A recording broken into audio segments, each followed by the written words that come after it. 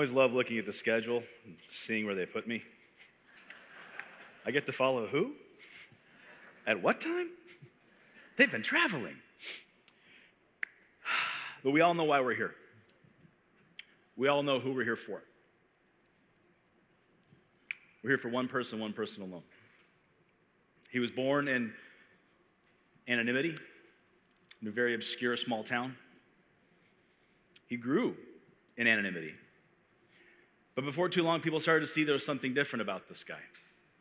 He wasn't like everybody else. He didn't talk like everybody else.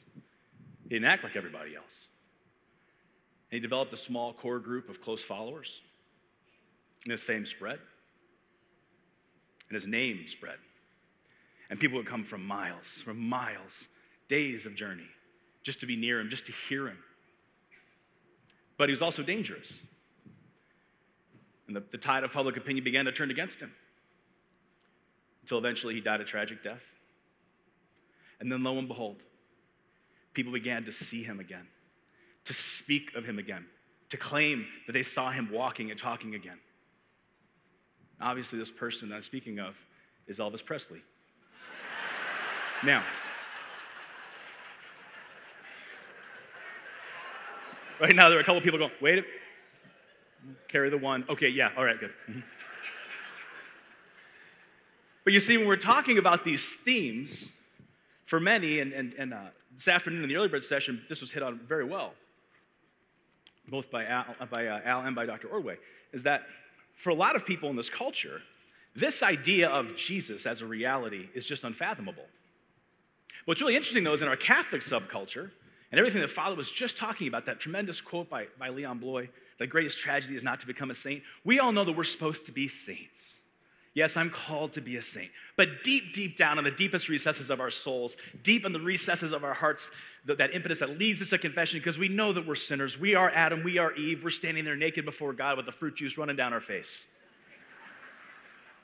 And we know that he sees all and knows all. And I guarantee you, when Father was saying this up here, there were several hearts and souls in this room, definitely over here in the speaker section, who were saying, they're holier than I am. You're sitting in your seat thinking, my wife has a shot at sainthood. I'm just shooting for purgatory. There are souls in this room that are thinking, yes, absolutely, called to be a saint, never going to happen. And that's why in this talk, what are 5 saintly strategies to win hearts, to win souls, because it's becoming increasingly difficult in this current modern day culture to get people to understand or realize their own holiness, their own call to holiness. That to be holy is not a very attractive concept anymore. But if you and I, the faithful, the ones who are in Peter's boat, the ones who are drinking the Kool-Aid, the ones who are coming here to a conference like this, if you and I can't get on the same page and say, yes, I do believe I can live a saintly life, I can do better. By the grace of God, I will do better. If you and I cannot figure out how to live a more saintly life on a daily basis, then those that God's going to put in our circle of influence, those that God's going to put in that 5-foot circle around us on a daily basis, both friend, family, foe, how are they going to be introduced to the living gospel, to the living God? If we who are the most in the boat are not constantly self-aware, constantly discerning, how can I grow? And I wanted to offer this, when I first sat down planning this talk, I was going to focus on 5 specific saints, unpack different parts of their spirituality, different parts of their theology, and I came to realize it was far bigger than that. And I wanted to go one direction, the Holy Spirit said, no. No, but I really want to go over here, no. I came to realize there are certain things that all the saints have in common. I think sometimes when we hear you're supposed to be a saint, we say to ourselves, look, I have responsibilities. I've got a job. I've got a 401k. And it's not impressive. But Lord, how can I do that? I don't have the luxury of being off in a cell in a convent in a monastery somewhere. I've got mouths to feed. I've got mouths to feed. I've got bills to pay and doctor's appointments to make and television to catch up on. I'm so fearful that one day when I get to the pearly gates, St. Peter's going to look at me and say, here's how much you prayed, and here's how much time you spent watching Netflix. Or I should say, looking for something to watch on Netflix. Right? Those two get juxtaposed, I'm in a lot of trouble. But maybe, just maybe, there are a few ways, a few things that if we the faithful, we the sons and daughters, if we keep these in mind on a daily basis, on the stressful Monday morning, on the mundane Wednesday night, on the sin-filled Friday or Saturday, if we can keep these 4 or 5 things, these strategies, these daily outlooks that the saints had, if we keep them at the forefront of our heart and not the back of our mind, then we will grow in sanctity in a very, very profound way. We will become the next door neighbor saints that Pope Francis was talking about, saints who live out ordinary holiness in their neighborhoods. So the first point, I'll begin with a story. It's a true story. Several years ago, before I was married, I have a beautiful wife, I have 4 beautiful kids, 3 of them are girls, hence the early gray. Several years ago, when I was working, I was just brand new into ministries about 23 years ago as a youth minister. Back then, if you're a youth minister, if you're in your 20s, if you have a coat hanger, it's most likely holding on the exhaust pipe on your car. Okay? I was not living in the greatest part of town, but I was living in a house. This is back when if you take all your furniture and I took it outside, I'd be out about $20. Okay? So it's not a great neighborhood. But at the end of the street was this wonderful elderly couple, Rob and Janice. And I would go down there from time to time to visit them, to help them around the house. Rob had a lot of different medical issues. And I went down to their house one day, and as I walked into the living room, Rob was in his typical lazy boy. He liked to watch bass fishing, so me sitting with him like 15 minutes watching bass fishing was like a holy hour. Okay. So I sat next to him, and we would discuss fishing, but it's trying to keep him company, give his wife Janice a break. Well, I walked in this particular day, and Rob had his left arm in a cast from his knuckles to his elbow. Now, this is really odd because Rob was not an athletic fellow. Rob's the kind of guy that could fall off the couch watching golf. So when I saw this cast, it was a bit askew. I said, Rob, what happened to your arm? He says, nothing happened to my arm, all right, Mark? Nothing happened to my arm. Now, any woman, any wife especially in this room knows that when the male ego gets that defensive that quickly, there's a great story behind it. So what did I do as a good friend? Of course, I persisted. No, Rob, come on, what happened to your arm? It doesn't matter what happened to my arm, Mark. And now I'm thinking, this is going to be amazing. So now I'm a giddy 10-year-old boy. I'm bouncing up and down on the ottoman. I can't wait. I said, Rob, come on, seriously. He looks at me and says, look, I broke my arm battling a snake. I said, battling a snake? Who are you, Thor? What do you mean battling a snake? I was battling a snake, and he gets up out of his lazy boy and he walks into the kitchen. Now I'm completely perplexed. But at this moment, because God loves me, his wife Janice walks into the room. Janice walks in. I looked over, I said, Janice, what happened to Rob's arm? She says, oh, good Lord, is he gone? I've never been so excited. I'm now like this. I can't wait. She says, okay. We were going to do some gardening. She's got a real green thumb. She says, I went to get some little potted trees, some potted plants, some things to put out back, some things to put in our arboretum. So I was just going to do this whole thing. So we went over to the Home Depot, and Rob was helping me because I'm not strong enough to pull in some of the potted plants and trees. So they went over to Home Depot. They loaded up the truck. They came back home. At this point, I should let you know, I'm from Arizona. I live in a desert. In the Home Depot where I live, the places where the trees and the bushes are, they're all outdoors. Some Home Depots are closer to the desert than others. Fast forward back. They bring it back home. Janice goes to put on her gardening clothes. Rob has unloaded all the trees and the little flowers. He put them out back, some in the house for their indoor garden. And as he's unloaded them all, he's covered in dirt. He decides to go down to their master bedroom to wash all the dirt off. Janice comes out in her clothes. She's kneeling down in the living room. She's digging out one of the little potted trees. As she digs it out, unbeknownst to Janice, a small snake had been in the pot. As she digs it out, the snake comes out. And Janice, of course, went, because Janice is deathly afraid of snakes. Not the best state to live in. Janice jumps up on top of the chair and starts screaming at the top of her lungs, snake, snake, snake, shouting. Rob is in the shower. Now, and I should preface too, Rob is about 6'4", 260 some odd pounds. He's covered head to toe in soap. He can't make out the word snake. All he hears is his bride is shouting bloody murder from the front room. And because of the neighborhood we live in, Rob believes they've now been broken into. So Rob jumps out of the shower, doesn't grab a towel, and goes running, sprinting down the hallway, covered in water and lather. Runs into the front room, standing there butt naked. It's the Garden of Eden all over again, everybody. So now Janice looks He looks at, he says, what is happening? She says, snake. He says, snake. She says, snake. There's a snake under the sofa. So Rob, in a way to investigate, gets down on all fours. And now Rob is like infantry trying to find the snake underneath the couch. At this point, their dog Rex, here's the ruckus. Rex comes bolting in the back door, the back doggy door. Comes into the room. He sees Rob on all fours. Rex thinks Rob's trying to play. She's screaming snake. Rob's looking for the snake. Rex starts whipping around in circles. Rex's tooth catches Rob on the side. Rob thinks he's been bitten by the snake. Rob now passes out. So now Rob is passed out, butt naked and lathery on the tile floor. Rex is very confused. Janice is very stressed because the year earlier, Rob had a heart attack, and she now thinks Rob's had another. At this point, our neighbor Hank across the street hears the commotion, and he starts to come over to the front lawn and look through the window to investigate. She's shooing away Hank. She's worried about Rob. The snake is still loose. Rex is still very confused.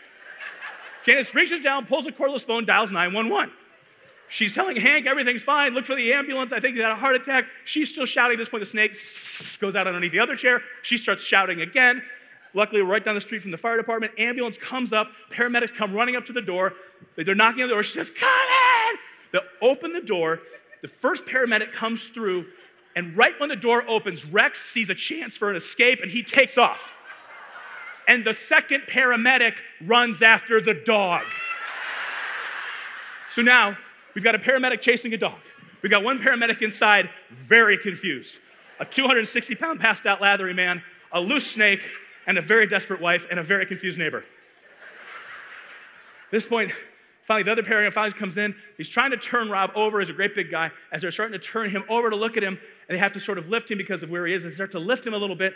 He slips out of the paramedic's hand because he's so lathery.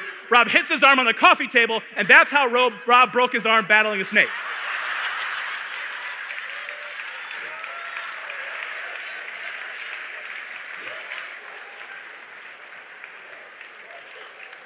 Now, here's the funny part. Janice finishes telling me this story. Rob now re-enters the room holding an iced tea. I have never been happier in the history of my life. I've got tears streaming down my face. Rob comes and sits down, and I looked at him with all fraternal love, and I said, battling a snake? And he sat down, he says, oh, great. And I said, why wouldn't you tell me that story? He said, did you not hear the story? He says, Mark, I got taken out by the family dog. And I said, I'm not going to lie to you, Rob. That part stings. And that part is funny. And I'm going to share this story often. However, I think you're looking at this all wrong. You see, you thought that your wife, your bride, was in danger. And in that moment, without a thought of yourself, complete self-sacrifice, complete self-gift, without even a thought of yourself, you immediately ran out of the shower, didn't even grab a towel, which would have been a good idea, to run to her aid. It was completely selfless. It was an act of courage. You see, in our society, in our culture, we've been sold this raw bill of goods, that courage is sort of the absence of fear. That's completely incorrect. The word courage is a fascinating word. It comes from two Latin words, cor, like your heart, corazon, right? Cor, and agere, which means to act. So quite literally, to have courage does not mean not to be afraid. To have courage means the willingness to act from your heart, to allow your heart to move you forward when your brain might leave you standing still. I said, Rob, in that moment, you were courageous for your wife. You were courageous for your sacrament. You showed courage. You were led by your heart. I believe that's the first saintly strategy that we all need to pray. And oftentimes we pray for more courage, when in fact what we should be praying for is that the Holy Spirit would unleash the hidden greatness of our souls, that the Holy Spirit would unleash our fullness of courage in this culture we live in. Oftentimes we'll find ourselves in a situation when something needs to be said, but we don't know how to say it.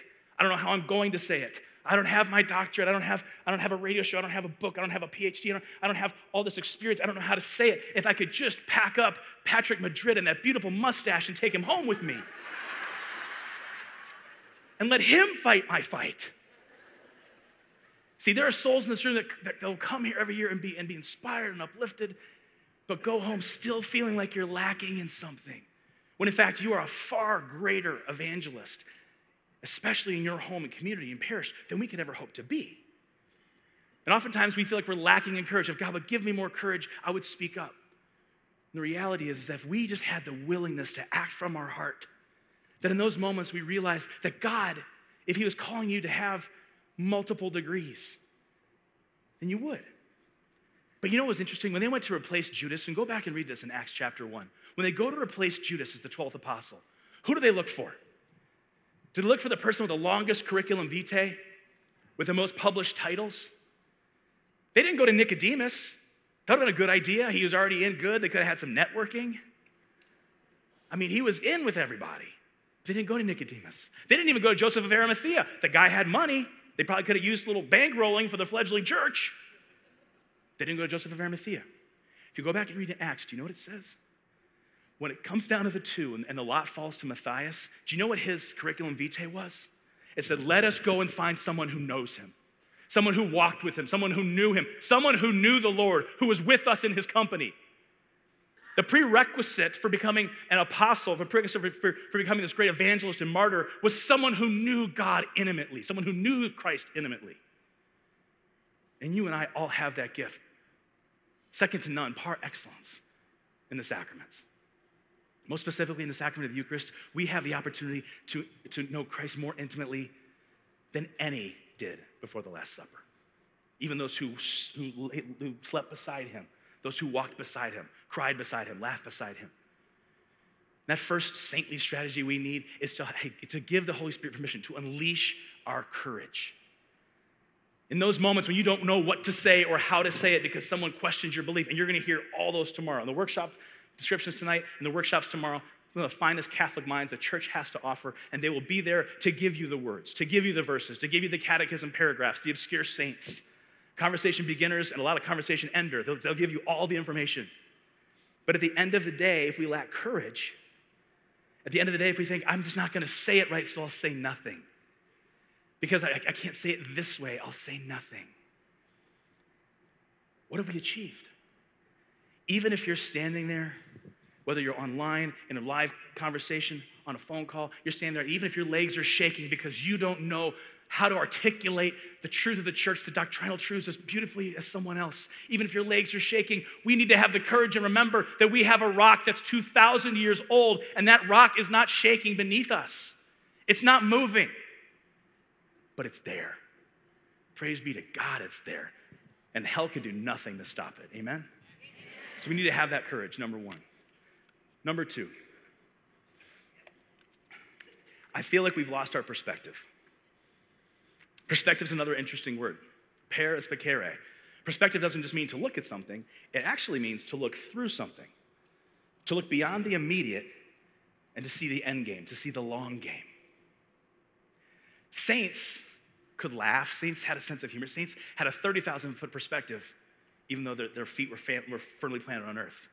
To have a divine perspective means to see things the way that God sees them. My wife and I were in the Holy Land. Napa. Oh, you thought I meant the, no. You know, yeah, we love the Holy Land. We love Napa, Sonoma. You know, I don't agree with a lot of what Luther said, but he did get this one right. He said, man makes beer, God makes wine. So we're in the Holy Land, we're in Napa, and we were out at a vineyard. This was during harvest one year, and I'd always wanted to go see a harvest. Usually we go in the spring, but you go towards the fall, and you can go see them actually taking the grapes off the vines. So it's very, very labor intensive.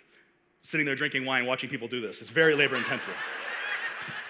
So we're on a patio with my beautiful wife, Melanie, and it's towards the end of the day. Now, these men and women have been working really hard. At some of the cheaper, lower-end wineries, they just have vacuums that go out there. They suck all the grapes in and the tree frogs and the branches. And blah.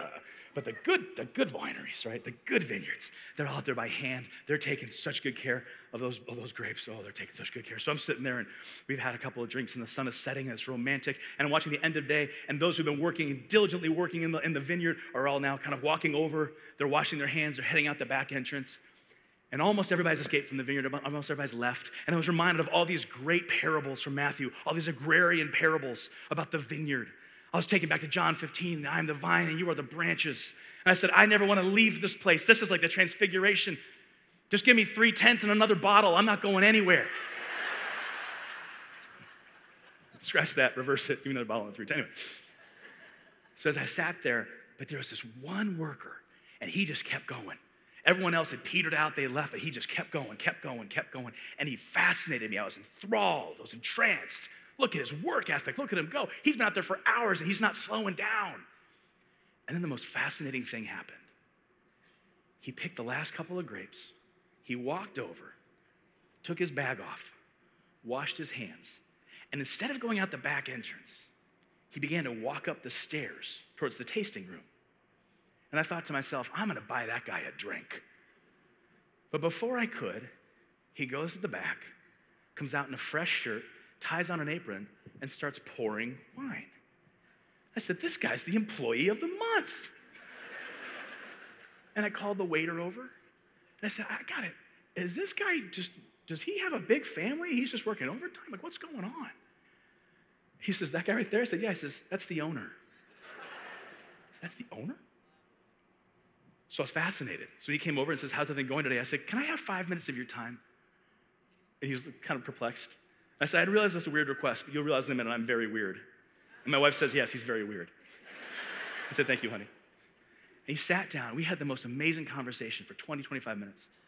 And I said, how do you have the energy? I said, I'm a boss. I've got a staff. I know what it's like to work those 12 and 14, 16-hour days. I know. How do you still have the energy? And how are you still smiling at the end of all this? You've been picking grapes under the sun for 12 hours. Now you're going to come up here and pour wine for 2 or 3 more? Are you kidding me? How do you have the energy to do this? And he looked at me without missing a beat. He says, because when I'm out there, I'm not picking grapes. I'm making wine. Whew. And I sat back and I said, that's perspective. That's perspective. That's understanding the long game. And that's what Pope St. John Paul II did so well. That's what he got. He got the long game. Yes, he was immersed in the politics of the day, shoulder to shoulder, fighting communism.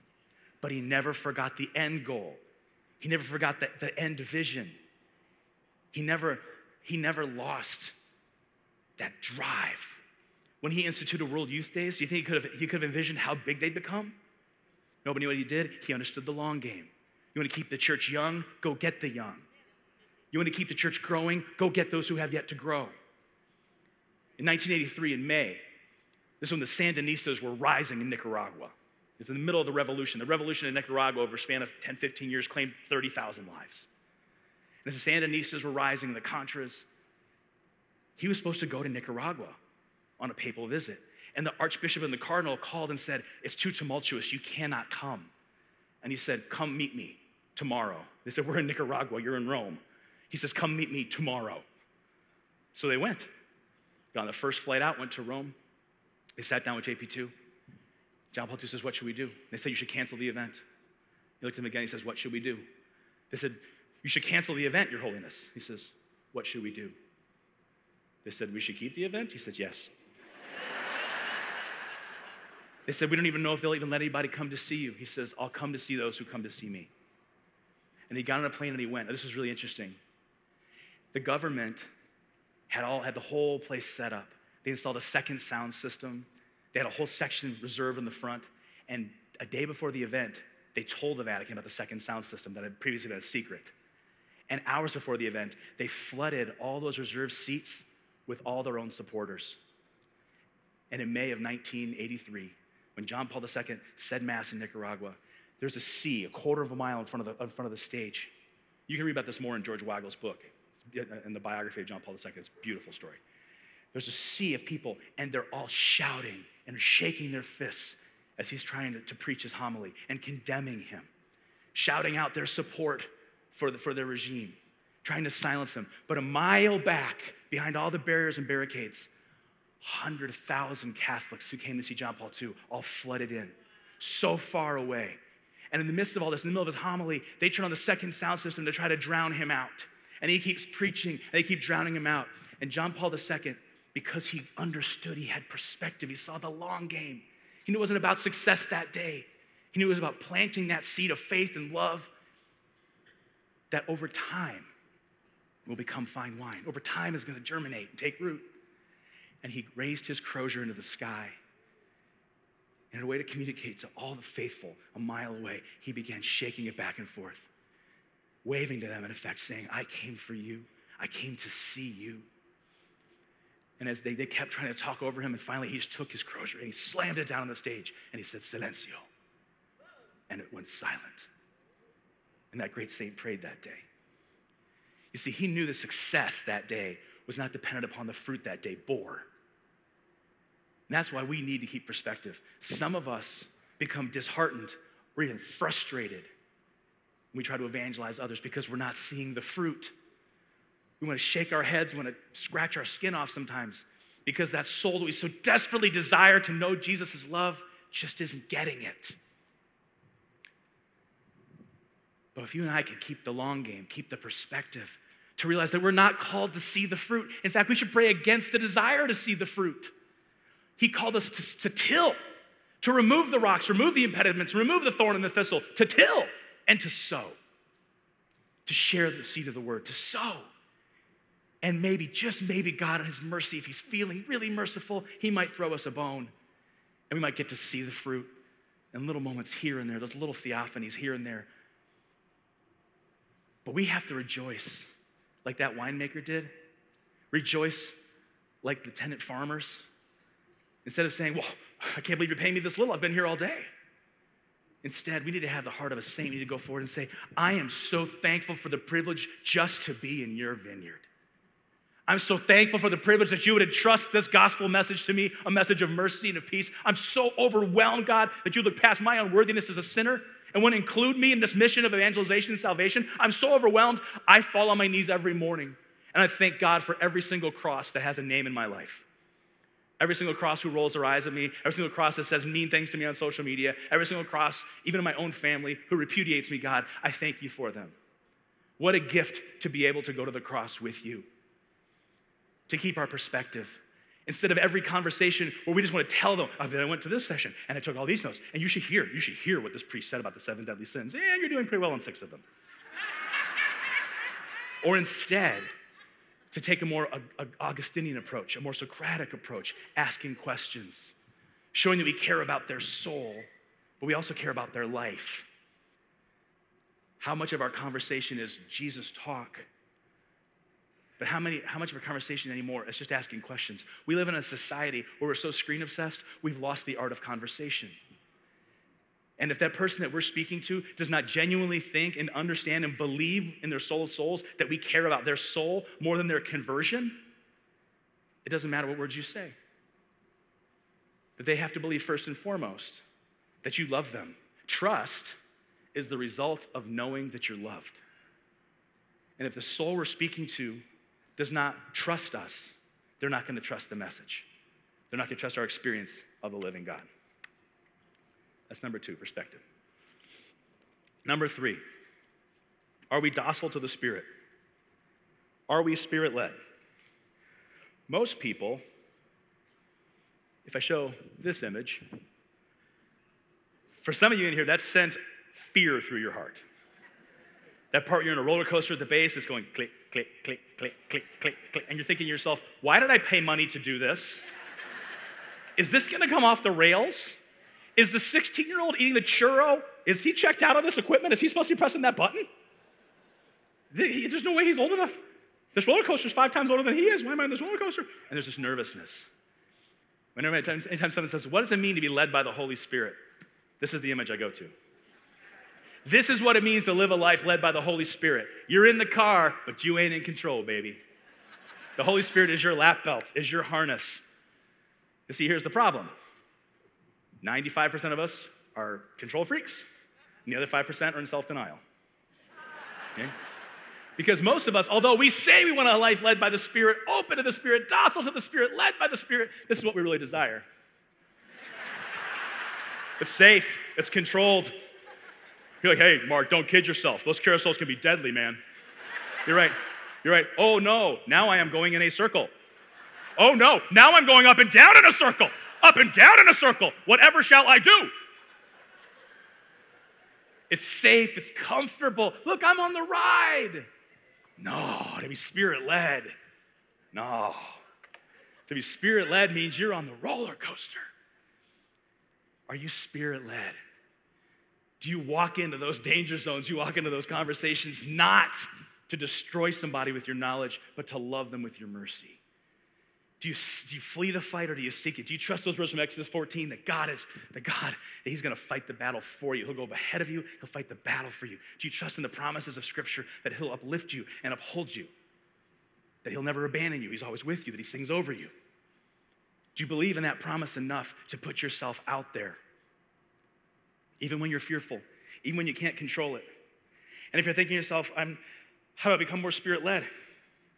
It takes giving the Spirit permission every single day. Holy Spirit, I give you permission to wreck my best laid plans. Holy Spirit, I give you permission to unleash the hidden greatness of my soul. And even the great saints weren't great at it at first. But I love this passage. This is really a Spirit passage in Acts chapter 16. Listen to how St. Paul, listen to how docile he is to the Spirit. They traveled through the Phrygian and Galatian territory because they had been prevented by the Holy Spirit from preaching the message in the province of Asia.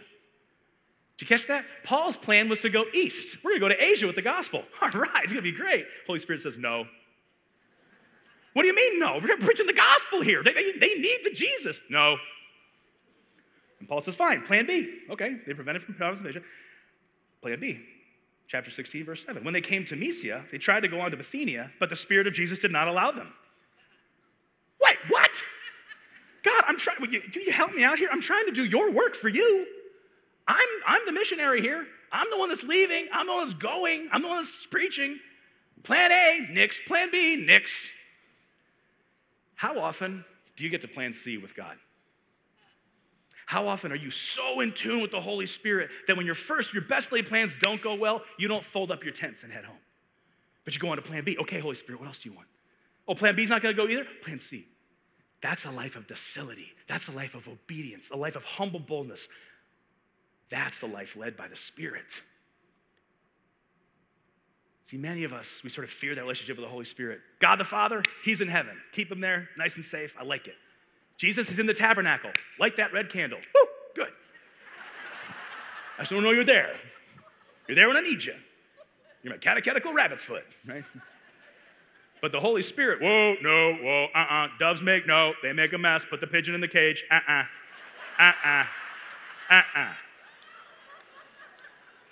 Why? Because the Holy Spirit is going to take you places you don't want to go. You know, it says in the Gospel of John, the Holy Spirit is going to convict you of your own sin. The Holy Spirit, this is what we have to get through our heads. The Holy Spirit's job isn't to make us happy. The Holy Spirit's job is to make us holy by the grace of God. But we have to give Him permission. We have to get out of the way. We have to be in tune, in rhythm. We have to live in docility. We actually have to be willing, this is hard for us, to get outside of our Catholic bubble. Al spoke about this beautifully this afternoon. Most of us exist in sort of a Catholic bubble. It doesn't make it bad. We like being around like-minded, like-hearted people. We like to know how people around us are going to pray, how they think, how they act. And let's be honest, most of us are so Catholic, it looks like our house looks like a Catholic gift shop just threw up. Right? I mean, you can't go 3 feet and not see a crucifix in most of our houses, okay? Let's be honest. And that's a great thing. That's a great thing. But as we learn from all the great characters in Scripture, God doesn't do amazing things with most people until He moves them out of their comfort zone. You go through all the patriarchs. I'm going to move you. So when I move you out of your comfort zone, you're going to rely more on me. And if you feel like God has moved you out of your comfort zone, buckle up, get in the roller coaster. But if you feel like He hasn't moved you out of your comfort zone, give the Holy Spirit permission during adoration, during Mass, during quiet time. Give Him permission to reveal maybe where you've grown too comfortable or maybe where you've tried to avoid change. Next, we need to look at our brokenness differently. In 1937, the Golden Gate Bridge was completed.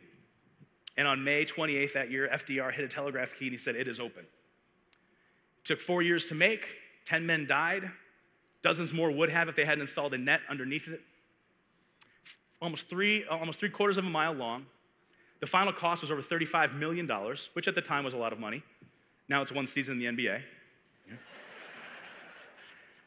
$35 million, this huge international orange, this what some people called an architectural wonder, others called an architectural monstrosity.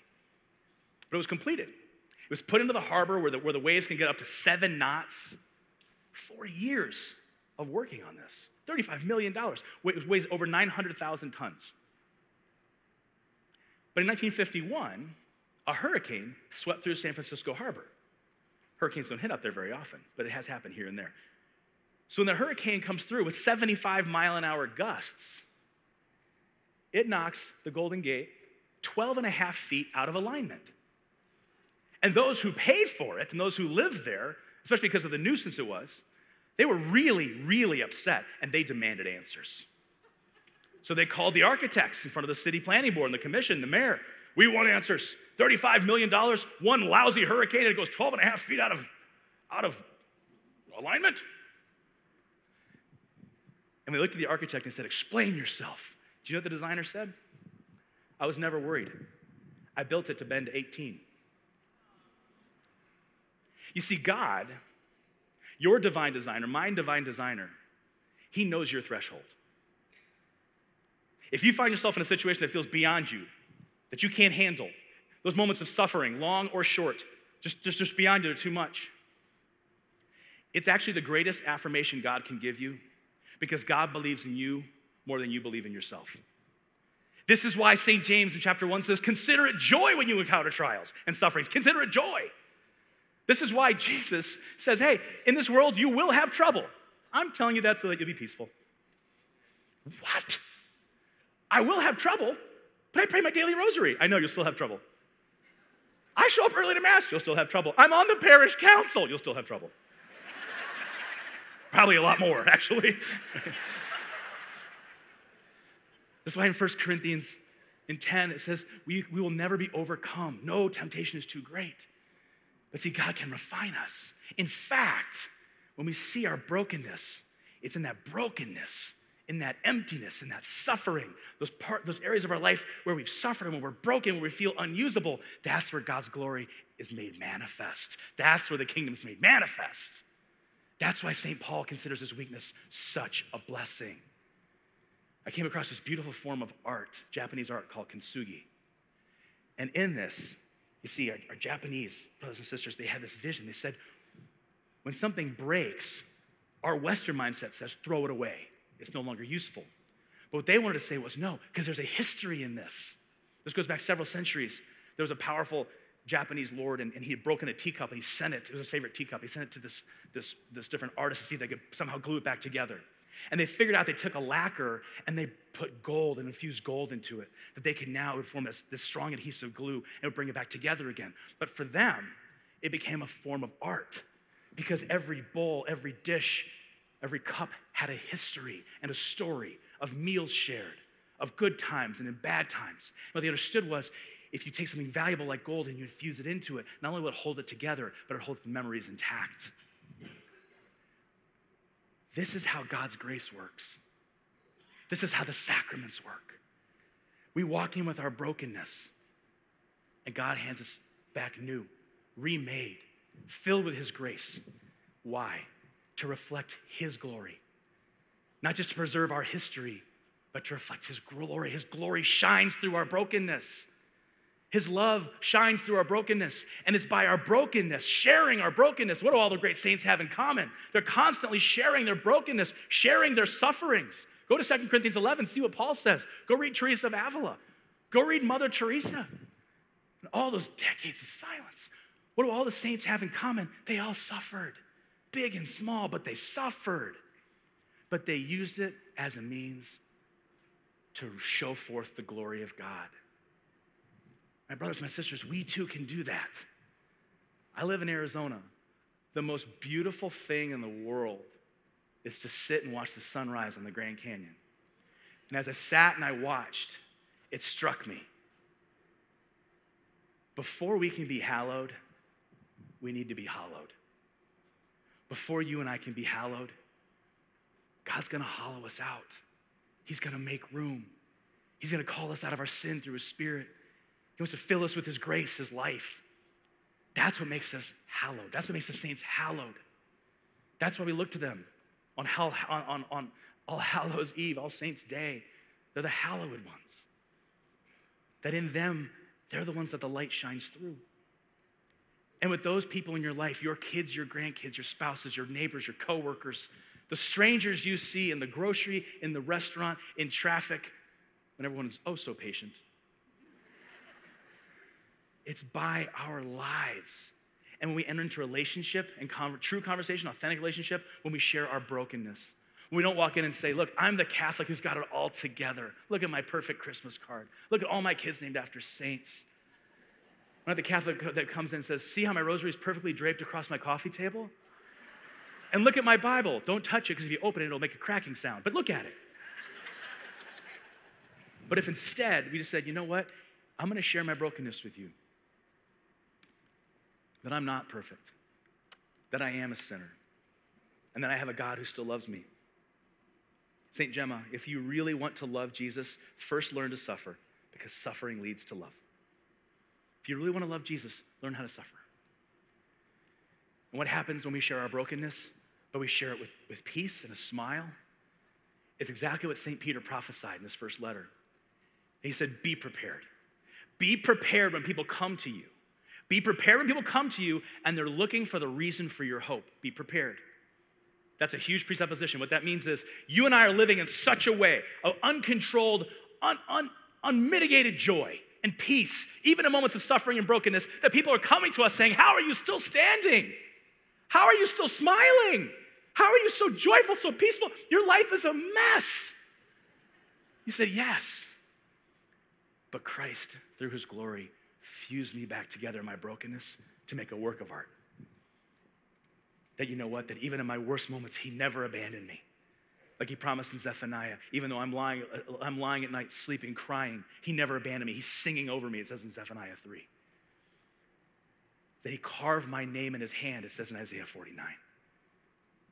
That he doesn't call me sinner or slave, he calls me son, he calls me daughter by virtue of our baptism.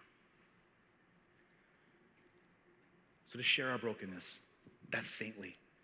And number 5 is the natural conduit and offshoot of it. The 5th strategy, we need to be a people of joy. We need to learn how to laugh again at holy things. We need to be able to keep that perspective. The right perspective leads to joy. Nehemiah 8:10, the joy of the Lord is my strength. You know when they said that? In some of the worst days in history, when they're out rebuilding the temple out in the sun, not a penny to their name, trying to learn how to be a family again. The joy of the Lord will be our strength. We look to the saints like John the 23rd, St. Teresa of Avila, St. Philip Neri. He's here as a doctor of the church, brilliant. But he would shave off half his beard and walk through town just to start a conversation with somebody. He wasn't afraid to be considered silly. He would use humor, joy. People like Fulton Sheen. People that will use humor and joy, realizing that that's one of the greatest gifts that we have to find that common ground. Do you know the only place in Scripture that it says that Jesus rejoiced? It only says it one time in the Gospels that Jesus rejoiced. You're so Catholic. Okay, I'll tell you. I'm just kidding. People are going, oh, no. It's in one of the 4. Yes, it's in one of the 4. Gospel of St. Luke, chapter 10. And this is after Jesus has sent out the 72 in pairs. He's taken farmers and tradesmen. He's equipping them and imbuing them with the power of the Spirit. They're going off, and they're healing people, and they're casting out demons. Now, if you're a farmer, you're used to working with oxen and yoke, and all of a sudden, you're using the name of Jesus, and demons are flying out, you're feeling pretty good about yourself. And this is the part in chapter 10 when they come back. They've been on a mission. They're coming back to report to the boss everything that's been going on. Listen to these beautiful words. Luke chapter 10, verse 17. The 72 returned rejoicing and said, Lord, even the demons are subject to us because of your name. And Jesus said, I have observed Satan fall like lightning from the sky. Behold, whenever he says behold, that means, and if you're not paying attention in the back, lean in. You, Nathaniel, lean in. Behold, I have given you the power to tread upon serpents and scorpions and upon the full force of the enemy, and nothing will harm you. Next time you're afraid about your response on social media, afraid of how to engage in the conversation, afraid it's going to make a situation awkward with a barista or over Thanksgiving meal with the in-law, Jesus says to you, hey, Catherine, behold, I have given you the power to tread upon serpents and scorpions and in-laws and upon the full force of the enemy, and nothing will harm you. He says, nevertheless, and this part's so poignant, nevertheless, do not rejoice because the spirits are subject to you. Rejoice because your names are written in heaven. And then, at that very moment, he rejoiced in the Holy Spirit. Jesus rejoiced in the Holy Spirit and said, I give you praise, Father, Lord of heaven and earth, that although you've hidden these things from the wise and the learned, you've revealed them to the childlike. Yes, Father, such has been your gracious will. Do you see what he did? Don't rejoice just because you came to a conference.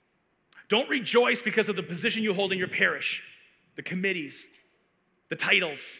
Don't rejoice because of the number of books you've read. Don't rejoice because of the amount of hours of radio or television you've consumed that led you in your faith. Don't rejoice because you've raised good kids. Don't rejoice because of any of those things. Those are all rejoice-worthy, and you should be happy, and God is happy for you. But that's not why we rejoice. Don't rejoice because of all the things that you've done for the church or the parish or the diocese. Don't rejoice because of all the things you've done in God's name. Rejoice because the Father knows yours. Rejoice because he knows yours, and he's carved it in his hand. So that even when you're not thinking about him, he's thinking about you. And even when you're nervous about how that situation is going to go, how the conversation is going to go, what you're going to say next, what you're going to do next, you don't have to. Because the Father is pleased. He wants to give you good things because the Father loves you. Because the Father loves you. Think about how much you love your own kids, your own grandkids. Think about how much you love the people in your home, in your parish, those you grew up with in your community. Think about how much you love them, how much you love them. Now multiply it by 9 million, and you're still not even scratching the surface of the love of God. It's going to be in our joy. Does joy mean that we're never afraid? No. Does joy mean that everything's going our way? No. But it means we've taken on that divine perspective. It means we know the end score. It means that we have access to the Father through the Son. We're filled with the Spirit. It means that you and I get to have the body, blood, soul, and divinity course of God course through our veins. That we were born into or found or led to God's greatest gift to us on earth in the Catholic Church. That is a cause for joy. That is a cause for peace. And if we can maintain that joy, if we can unleash the greatness of our hearts through the power of the Holy Spirit, if we have the courage to follow our hearts, to keep a holy perspective, to see the end game, if we have that willingness to allow God to fuse us back together in our brokenness, to be led by the Spirit in places we're not wanting to go necessarily, to be filled with God's joy. So when people are coming to us, they see not us, but God. Now you're living a saintly life. But now you're living an attractive life. Now you're living a life that evangelizes, not just sacramentalizes. And that's where true change begins. Because the change people so desperately need is not a thing, it's a who. And his name is Jesus Christ. Let's pray. In the name of the Father, and the Son, and the Holy Spirit. Amen. Lord Jesus Christ, Son of the living God, have mercy on us, for we are sinners. Yet you look through our unworthiness, Lord, and you declare great worth. And Lord, this night, in a spirit of holy boldness and humble boldness, Lord God, I want to pray for any soul in this room who has given up on another soul. Family member, friend, foe. Any soul in this room, Lord God, who's tried and tried and tried again, but for lack of success, has grown too frustrated. And Lord, I ask that you would renew those spirits tonight in a bold way. That you would renew us again, God.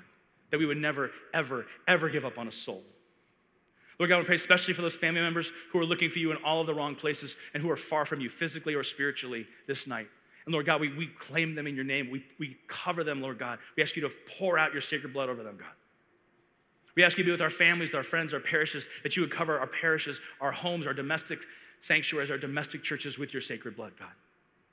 Lord God, we ask that you would cover this campus this weekend, that our minds and our hearts would be open, but that you'd station your angels around to deflect all the slings and the arrows of the evil one. And Lord God, we thank you in your mercy, in your great mercy, for the invitation to know you as Father.